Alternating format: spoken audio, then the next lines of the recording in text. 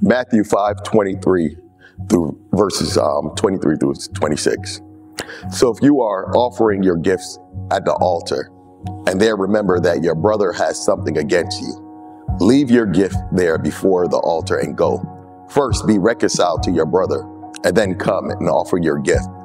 Come to terms quickly with your accuser while you are going with him to court, lest your accuser hand you over to the judge and the judge to the guard, and you be put in prison.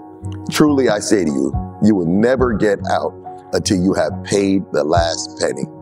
If I had to title this beatitude, I would call it Peace on Earth. Jesus, who is the Prince of Peace, has reconciled us back to the Father, but he has also invited us into a larger family. And when we're invited to this larger family, it is easy for us to be offended. So what does Jesus ask us to do? He's not so concerned about our gift, but he's more concerned about our relationship.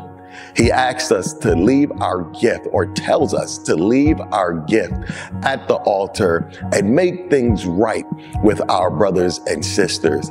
Today, we have a lot of people who are gifted, but I believe today the church needs those who are peacemaker.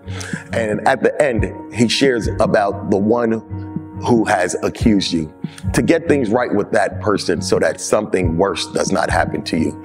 So I believe what the Lord is calling us to do in this time is to remain humble, but also to remain as peacemakers in this earth. And if 2024 is going to be a great year, the church has to bring peace on this earth. Would you pray with me? Father, I pray that you would empower us to be peacemakers on this earth.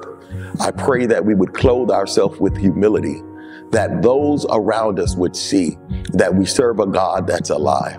So Lord, use us this year like never before. In Jesus' name, amen.